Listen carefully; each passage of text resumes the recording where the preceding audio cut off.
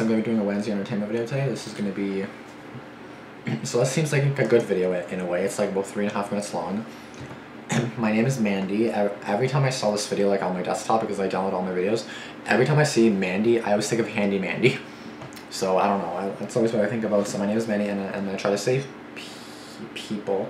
Sorry, I can't say anything that starts with the letter P. It's hard for me to say. So yeah, this one ought to be interesting. It's obviously probably a good video in a way. I'll try to save that word. So like, you know, that should be okay.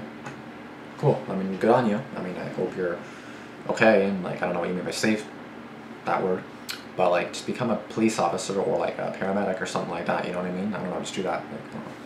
Qu'est-ce que tu fais?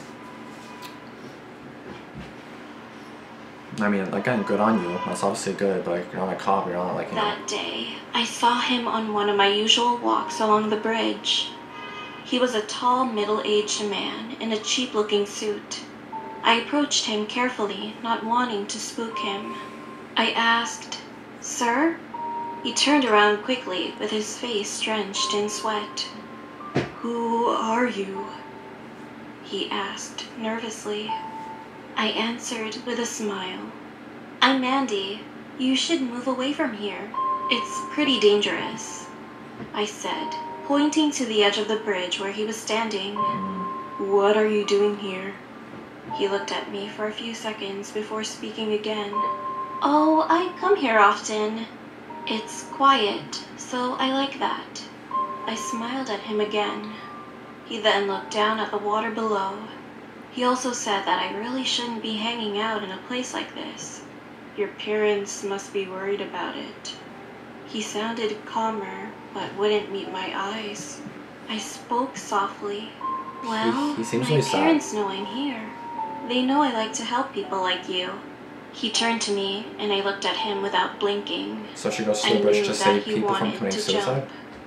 The look on his face changed to one of uneasiness. So he tried to say something, but nothing came out. "It will hurt like nothing's ever hurt before. And it's just a fall, but the aftermath is even worse." His eyes widened, and he shouted, "Get out of here, kid. You don't even know what you're talking about." He sounded more alarmed than angered. I continued to look at him as he breathed heavily. Then I slowly pointed to the pictures and flowers attached to the railings just behind him. "Actually, I do." He looked in the direction I was pointing, taking a few seconds to process what he was seeing. He then turned around slowly to look at me, pure horror on his face. How can you?" At that moment, I knew I had saved him. At least for now. He stood there for a moment longer, frozen and unsure of what to do. Then he didn't say any words, simply turned around and ran as fast as he could. I dropped my shoulders and breathed a sigh of relief. I walked over to the railings and just sat there, looking at the pictures. "We miss you, Mandy," was written on a big card decorated with hearts and flowers. Yeah, that's what I was thinking. I was like, wait, is she dead? "Gone too soon," said another, surrounded by teddy bears, clothes, and lots of flowers. It all looked so pretty. "My name is Mandy. I was 19 when I died, and now I try to help people live."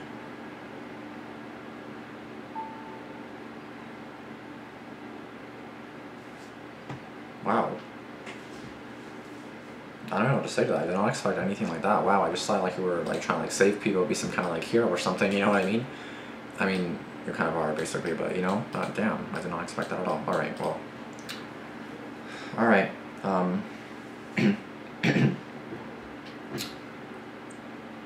again with like the ghost stories, like I don't understand how, it's like